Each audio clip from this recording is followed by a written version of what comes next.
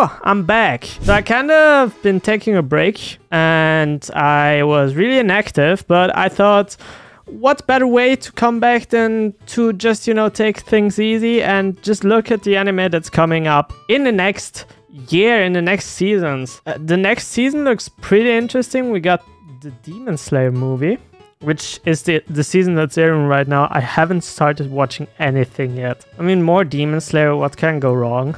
I feel like Demon Slayer can't really mess up too bad. Especially after season 3 was like the best season. And also I've heard from people that have read the manga that we're actually past halfway point for Demon Slayer, which is just crazy to me. Considering stuff like Boku no Hero Academia already has, I think, 6 seasons now. Then we have Dr. Stone New World. I think from what I have heard from manga readers again, that this is where Dr. Stone kind of goes down the hill. Although the scores of the first episode doesn't seem to reflect it. I'm going in with a bit of a grain of salt, as you say. Because I've heard Dr. Stone is going downhill, and I know the manga was kind of axed and cancelled, and they had to end it abruptly. Now, Hell's Paradise. I think I already mentioned this in a short. I've read the manga. I didn't read too much, but this just seems awesome. I think this guy that made it, if I'm not talking bullshit, it was also one of Tatsuki Fujimoto's assistants from Chainsaw Man. Yeah, Yuichi Kaku, he previously worked as an assistant for Tatsuki Fujimoto. So not only is the creator of Dandadan, which also has been popping up everywhere recently, been getting some love, but also other assistants from Tatsuki Fujimoto. Then we got Konosuba, which impressive 8.07. It's more Konosuba, and I've seen that people really liked it. I'm not the biggest fan of Konosuba, I'm gonna be honest. I'm really not the biggest fan of Konosuba. But maybe I can get into this one. Okay, so we got the second season of Over the Moon for You, Tonikawa. The first season was alright. I think it had an interesting premise, but it kind of got boring like halfway through. I gave it a 6 out of 10. Yeah, that was maybe a bit too harsh. 7 out of 10. 7 out of 10 show. A bit mid, but what can you say? Oshinoko, my favorite. I love the Oshinoko manga. I think there's not one person in my friend group who is actively interested in anime and manga that I haven't recommended the manga. I don't know how the anime is, since there's only, what is one episode out? Two by now? Maybe 3? If it only lives up 25% to the manga, then it's still a great show. If it does the manga justice, it's just amazing. If the anime adaptation fails, we still got the manga, so ain't going to be too mad because the art is fucking amazing. But if we get a good anime as well, then hey, the better. Marshall, okay, yeah, let's see if the One Punch Man 2 of this season will get any love for anime haters. I know it has been criticized for being kind of a One Punch Man ripoff. I don't know. I had my fun reading the first few chapters. Also curious to see what the animation is like. Can we see a PV? Oh shit. Was this already a 3D shot? Okay, this was already a weird 3D shot. Okay. Yeah, the animation doesn't seem too special. Nah, okay. I'm not that convinced, honestly. I will give it a watch because it seems fun and lighthearted, but I don't think it will ever be anything like One Punch Man. We got the second season for this, for Ancient Magus Bride. Honestly, I feel like Ancient Magus Bride is kind of underrated. I gave it a 7 for the simple reason that I'm not the biggest fan of fantasy anime, but honestly, if you just like fantasy, then this anime is probably more around 8 or 9 out of 10 for you if you're more into fantasy. Okay, we got Summer 2023 with Jujutsu Kaisen Season 2. Now I'm really hyped about this one. I think this season already kinda slaps more than the spring 2023 season. Although I have to say, we have Oshinoko and we have Hell's Paradise and Demon Slayer. It's still a good season in my opinion.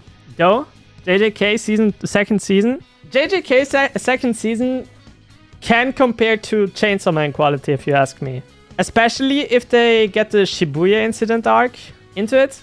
Not only the past of Gojo. If they get both arcs in it, then the second season will be amazing. It might be anime of the year. Mushoku Tensei 2.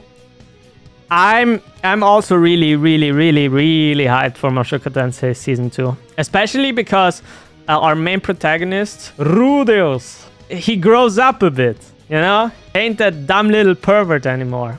From what I remember, the manga. Masamune-kun's Revenge. Man, that's a name that I haven't heard in ages. When did the first season come out? Holy shit, in 2017. My man, his revenge took 5 years. And is not even probably done at the pace at which the manga was going. It's one of those mangas that goes on for eternity. And stuff never really happens. It's a nisekoi, kinda. Probably a skip for me. We got Bleach. I can wait to watch Bleach. I'm waiting till everything, all the 1000-year Blood War arc gets done. Then I'm gonna just marathon the whole thing. So Bleach will probably be cool, but I won't watch it. Then we got, oh god. Is this after the movie arc? But if this is after the movie arc, then oh boy, if the NTR arc is in this one, then holy shit, anime watchers are going to get crazy. Bucket List of the Dead. I think Gigak made a video on the manga. Seemed cool. Seemed like a sort of manga that had a very interesting premise. And sadly, mangas with a really interesting premise often have trouble continuing to live up to the expectation of the premise. If this is one of them, then it could be just an average manga. However, if those kinds of mangas live up to the expectation, then they can straight up be a banger. Because I feel like wacky ideas like this can translate better in anime form. The girl forgot her glasses. I've seen this recently. The manga seems really cool. The art style seems really cool. It's kind of like Takagi-san. Horimiya. I wasn't the biggest fan of the anime.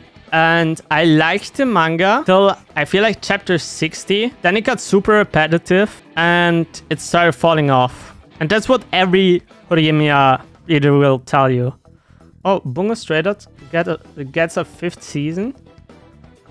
If I remember correctly, the 4th season was also this year, right? It started airing winter. So 1 season ago. So in winter it got season 4. And in spring... No, in summer, it already gets season 5. What is going on? But yeah, I like Bungo Stray Dogs. I'm a fan of Bungo Stray Dogs. Let's check out fall. Oh god, we got a Shield Hero with the 2nd season. 3rd season. I'm sorry, 3rd season. The 2nd season was just so forgettable that I literally forgot about it. Spy Family Season 2. I'm looking forward to Spy Family Season 2. Spy Family is just a really chill anime for me. Despite the fact that both parents are like super action heavy, you know. At the end of the day, you watch it for the slice of life, wholesome family aspect. And Spy Family does that great. Free-ran. Oh boy.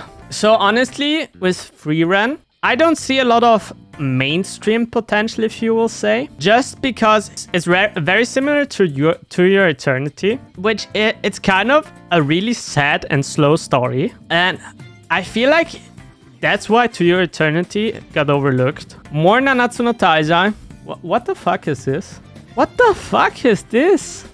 Did they pull a Fairy Tail and Eden Zero? Or what that fucking Fairy Tail ripoff was? Holy fuck. Yeah, that's a hard skip for me. Then we got Konosuba. Oh, they put out more Konosuba. Rejoice, Konosuba fans. We finally get a 2nd season of Saga of Tanya the Evil, which I think the manga has been going on with a lot of positive reception. We got the 3rd season of Classroom of Delete, which honestly, the cover is the exact same as the second season, right? Yeah, it's the same pose. What the fuck? Okay, just reusing the cover. We got One Punch Man Season 3, which, holy shit, it's done by Mappa, right? Oh no, Studio Unknown. Solo Leveling. Interesting. They changed the cover art. Uzumaki. Looking forward to Uzumaki. I hope Junji Ito will finally get the pleasure of having one of his works turned into an actual good anime. It only got 4 episodes. Well, I guess Uzumaki isn't too long. I think I read it in 1 hour. That's everything that is to cover for a good time. Oh, we got Slime Season 3. That's also really cool. I like Slime. Oh, and oh my god, there's still a lot. Okay, wait. Can't end the video just yet. We got ReZero Season 3, which got announced recently. What is this? Kage no Yusha. The Eminence in the Shadows second season is also coming. Oh, well, we don't know when it's coming, but we know that it's coming, which is cool. Other stuff, I mean, Arifureta, I don't really care about that. Data Life, I don't care about that. Some people might care. If you care, more power to you. Not too bad. 2023 seems to keep the trend going of being an actual good year for anime again. Yeah, let me know what you think of the year. And that's it. Just a chill video for my return. Hope you liked it, and see you next time. Bye!